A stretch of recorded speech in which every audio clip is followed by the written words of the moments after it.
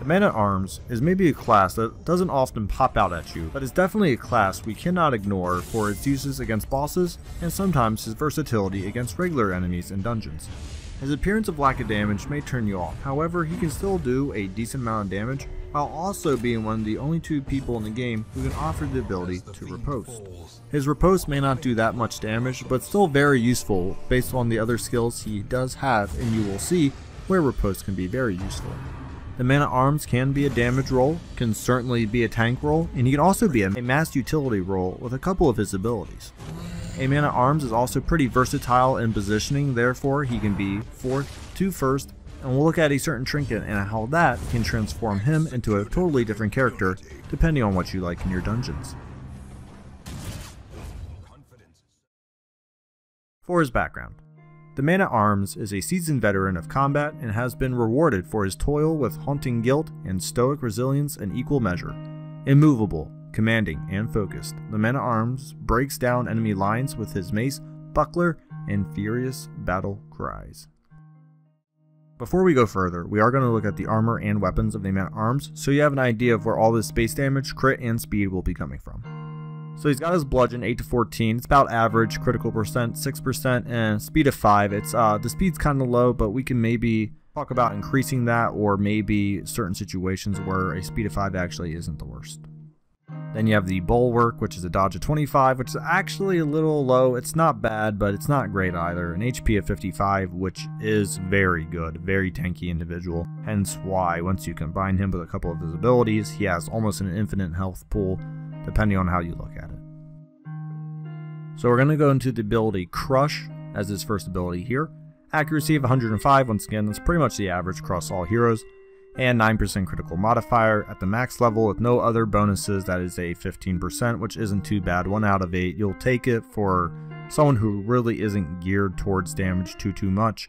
What's really nice about Crush is you do have to use it in positions 1 and 2 on your side, but you do have that option of hitting the 3rd position, which is usually a stress damage dealer, or at least a utility person in the enemy lineup, and he doesn't really do weak damage.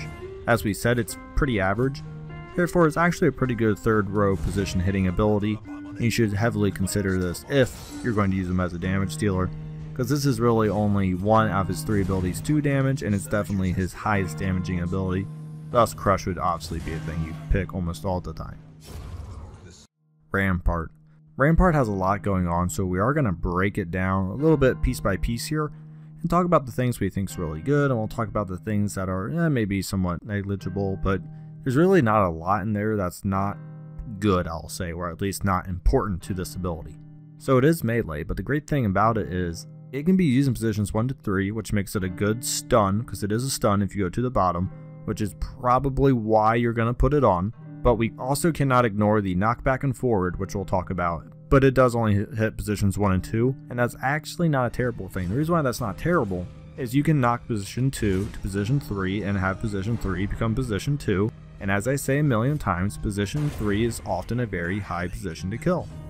You might have like a Leper, you might have a Crusader sitting in number 1, and then you have your Man-at-Arms Rampart into position 2 or 1 maybe, still keeping the Leper in position 1 or 2, however you want to do it. And now suddenly you have that 3rd position into the first 2 rows where they can smash that position, so that is a viable strategy. Accuracy of 110, it is 5 above what I would call average, so that's pretty good. Damage modification of only negative 60%. That's actually not terrible for a stun chance. This can be a pretty high crit, depending on if you give your guy damage buffs, or if he gets buffed up by other people. Critical modifier of 9%, once again, it's not the highest, but if you do give him increased melee crit trinkets, obviously light level will determine which kind of criticals you get. Other party members battled with the Jester. Obviously that can be higher, but a 15% chance is pretty good on 1 out of every 8, and you'll take that on your stun, especially since the damage isn't too low. And then obviously we get to stun, 140% base chance, it's pretty good. I'm not going to go too much in depth about that, but the good thing is since you can do damage, you can get a critical, and that could kick up to 160%. Bellow. Bellow's a weird one. I really wasn't a fan of Bellow. Then I started using it a couple of times, and I can really see how this could ruin parties by the 2nd round. It's definitely we gotta wait for it ability. So let's just break through it.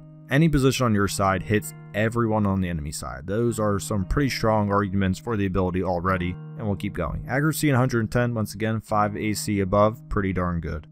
Damage modification, obviously this isn't hurting anyone, so that is something to consider. And now we have the -10 dodge, which is pretty good. But the biggest thing is -7 speed. That practically ruins anyone's day. Enemies got a speed of 14, suddenly got a speed of 7. That's like down to all of yours. And a speed of 14 is high.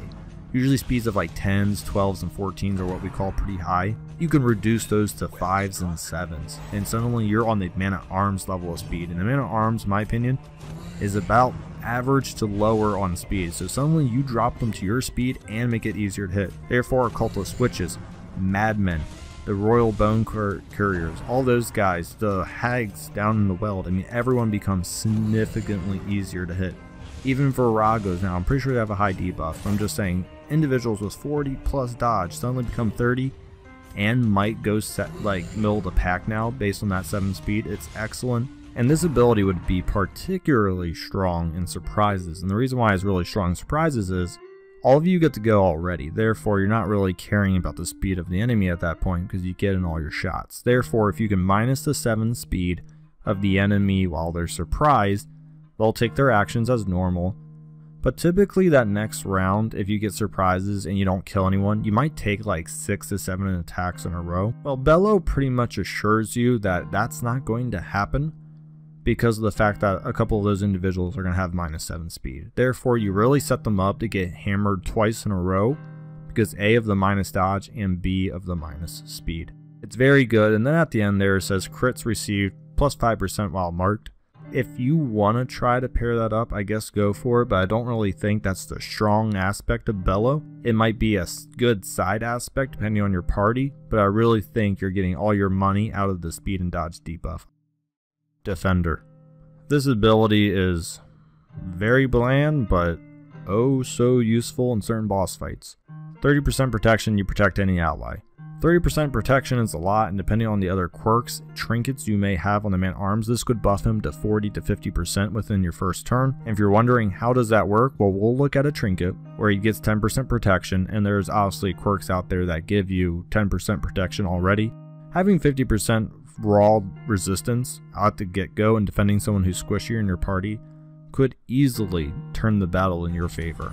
Not to spoil anything, but this guy is especially good at certain levels in the darkest dungeon, and also one event boss, I'll call it.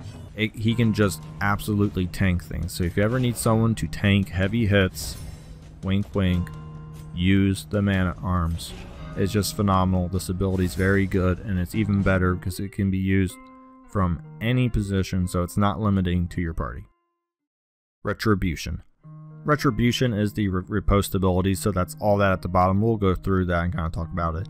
Accuracy 105, damage modification -75%. This is on the first hit, not the riposte, as we'll see.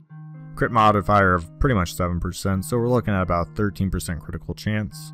It can be used positions 1 to 3 on your side and hit positions 1 to 3 on the enemy side. Once again, I usually hit the third position because a lot of HP and also higher protection sit in the first two. Thus, with the -75% protection already, it's usually not going to get a kill shot.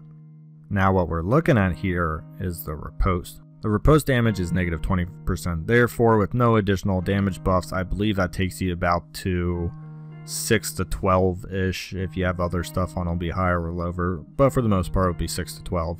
That's still pretty darn good depending on what you want to do. Then there's a riposte of plus 4% crit. That's still pretty good because once again, these are going to be times where you shouldn't even be attacking and you are.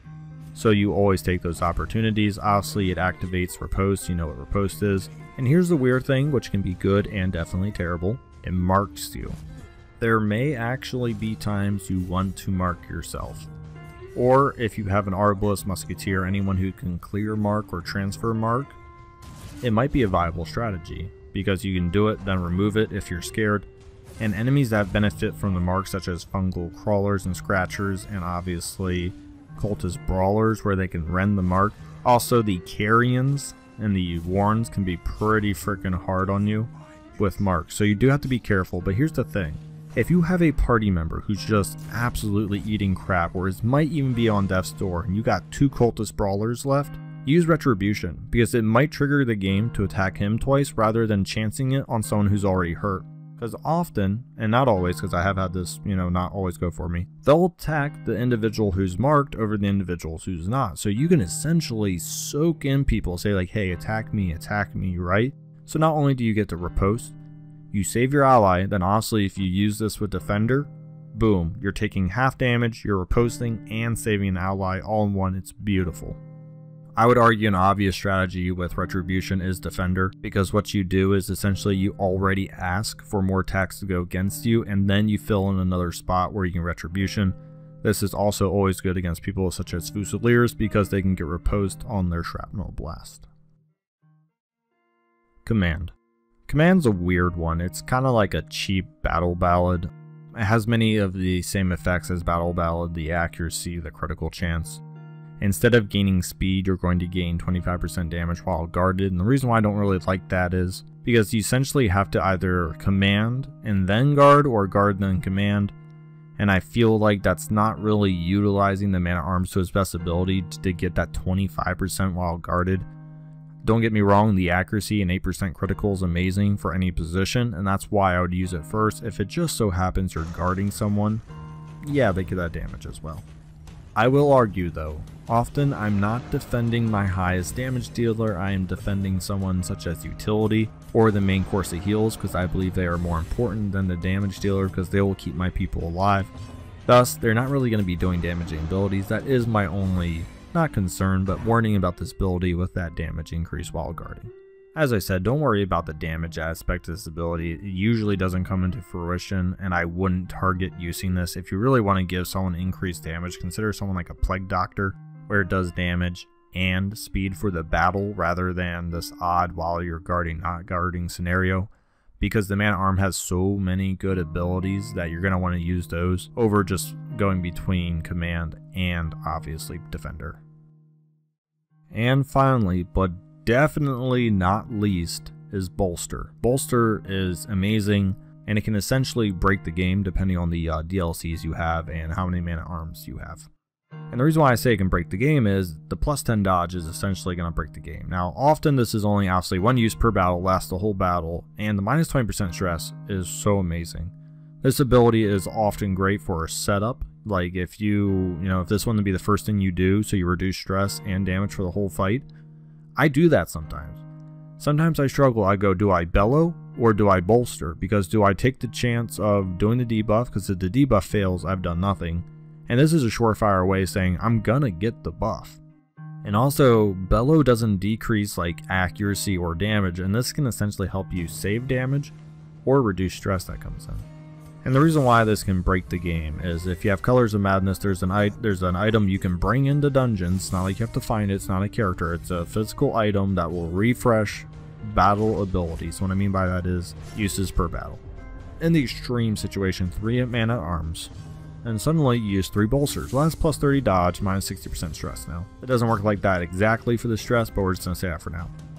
You would argue 30 dodge in one battle is already pretty good. That puts you at 55 dodge with no light buff or other trinkets. Well, you give each one of those Man-at-Arms one of those items, suddenly you have plus 60 dodge and minus 120% stress. Once again, it's not how the stress works, but I'm just saying. Plus 60 dodge with light level and a couple of trinkets will easily put you at 80 to 100 dodge. It essentially breaks the game for that fight, which means you can almost cheese every boss in the game by doing this. I wouldn't recommend doing it because I think it kind of ruins the fun, but if you for some reason cannot defeat a boss, you bolster, and then you mace, bash, and retribution a boss to death because they can't hit you, and now you're posting all of their attacks, and then you can attack for yada yada. It gets broken, but the ability by itself with one use is still very strong, and I highly recommend it to have it on for any support Man-at-Arms because it can also be used in any row, thus a perfect 4th position ability. We're going to look at 3 trinkets, and I try to avoid boss trinkets because if you haven't killed the boss yet or you don't want boss trinkets ruined, I don't want to say that, but there is a couple of good boss trinkets that could also work on the Man-at-Arms. But we are going to look at 3 trinkets you can definitely get without killing bosses. And the first one we're going to take will actually transform almost the entirety of the Man-at-Arms and how you play him. As I've been saying, Man-at-Arms isn't exactly a strong damage dealer, but often you have at least a Mace Bash or Retribution on. Well, this item will essentially force you to be just complete support, and I mean like 0 damage, complete support. And that is the Guardian's Shield. Man-at-Arms only, very rare, 10% protection in 4th position, 50% healing received 4th position, 10 dodge 4th position. What this essentially does says, hey, I'm going to be the rock in the back, not the front, and I'm going to guard people, I'm going to bolster the party, I'm going to bellow the other side, I mean, whatever have you. I'm going to command and defend, you know? That's what this Guardian Shield essentially is. It is the shield for your party. You go, you know what? Let me be the rock, and I will save all of you either by decreasing the enemy party stats, increasing our stats, saving you if you're low on health, or giving us more accuracy and crit to kill the enemy quicker. It's a great item, really transforms the Man-at-Arms, takes you out of your comfort zone if you rely on everyone to do damage. Book of Sanity, it's really simple, but here's the thing, the Man-at-Arms is going to be probably defending people at one point. Thus, he's going to be taking extra stress attacks, he's going to be taking extra melee attacks, which means criticals might be coming his way. He's going to need things to reduce stress, because if he gets critical, he's going to get stress. And if you bolster and have this, you're going to reduce a lot of stress coming in, because he might even take horror ability, and he'll take stress on a per round basis. Thus, anytime you can reduce stress you're taking, it's going to be excellent, because then you won't have to take a turn to heal stress off of him, because he's getting so high. He can tank all the damage and keep his stress low, and then you can heal him, which is one turn rather than healing him and reducing stress.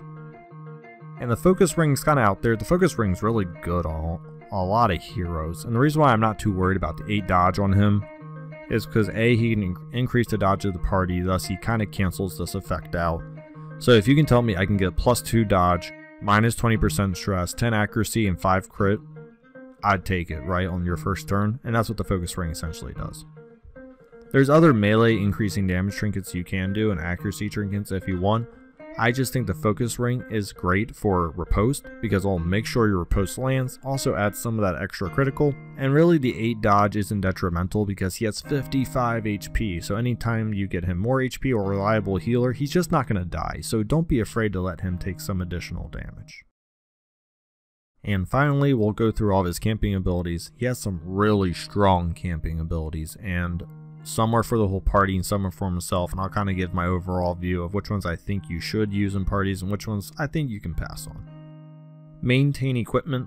For a time cost of 4 for only 15% protection, 15% damage, I'm going to have to give that a solid no. It's a time cost of 4. If they squeaked it down to maybe 3, I would argue this should actually be probably a 2, because 15% protection really doesn't do all that much. I mean, you could have 25% with a quirk or a trinket, which is pretty good. And 15% damage based on the Man-at-Arms base damage actually isn't a lot. That might bump you up to like 9 and 15.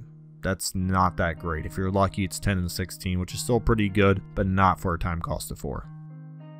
Tactics. Tactics for a time cost of 4. A, it's for the party. Awesome. Plus 10 dodge for everyone is just amazing. And then plus 5 crit. No RNG chance here, just a straight 10 dodge, 5% crit. You end the battle, you bolster. So then you have plus 20 dodge. That's crazy. You have 20 dodge from the first turn with an extra 5% critical. I think it's an absolute must if you need a campfire ability. Instruction. Time cost of 3, 1 companion, 10 accuracy, 3 speed. I don't think it's bad in the early game if this is one of the randomly selected campfire abilities for you. I wouldn't say no to it because it is definitely one of the better ones for a time cost of 3, and certain individuals such as a leper who is slow, or if you need a back row person to go first and hit, it might be really good for them. Because really plus 3 speed to anybody is really good, so even if you want to put this on a highwayman, so you can start with a grape shot blast to set up the rest of your party to do crits, that would also be another great viable strategy. And there's really not one situation I want to say this should go on somebody. There's a lot of people, depending on how your party works, that this ability could go on.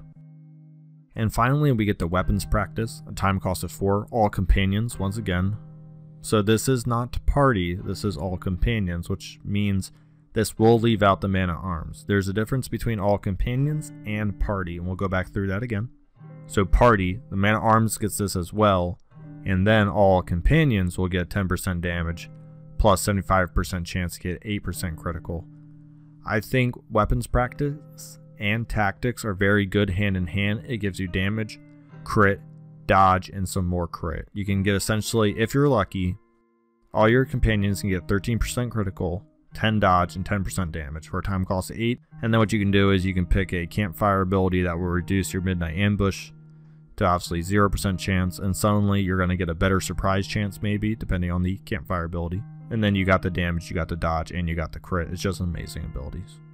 The man-at-arms may not be a class a lot of people like, and often I sometimes see people like, you know, I couldn't bring up a man-at-arms. They just didn't have the damage, and it's sad to see because I was that way too. My first run through, man, did I not like man-at-arms, because once again, I loved me some Lepers, Crusaders, Highwaymen, Vestals, yada yada. You know this feel if you watch this channel long enough. But they're really just so good. The amount of utility they offer, the amount of camping skills they offer, the amount of bosses and dungeons they can allow you to excel in and not make you scratch your head because they go, I will be the rock in your formation.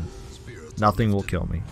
I can increase your party's chance to dodge, and if you really want to cheat, I can break the game with multiples. I mean, not many characters can say that, except for maybe like Plague Doctors with a leper and, you know, doing the Colors of Madness cheese.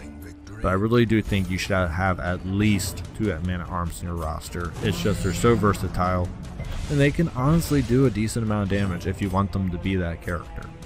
Their Retribution helps you kill people with a riposte, and their Mace Bash has a good versatility for not too low of damage.